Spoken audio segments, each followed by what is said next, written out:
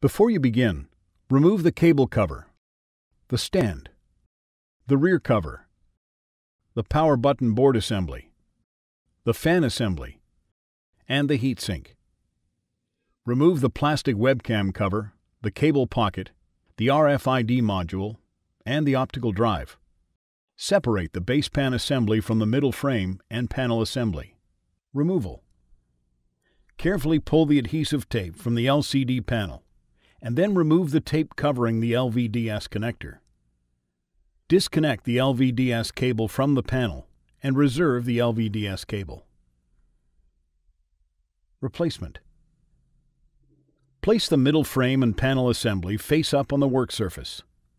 Turn over the middle frame and panel assembly and attach the new backlight cable included with the new middle frame and panel assembly and tape it down. Install the reserved LVDS cable onto the new LCD panel and tape it down.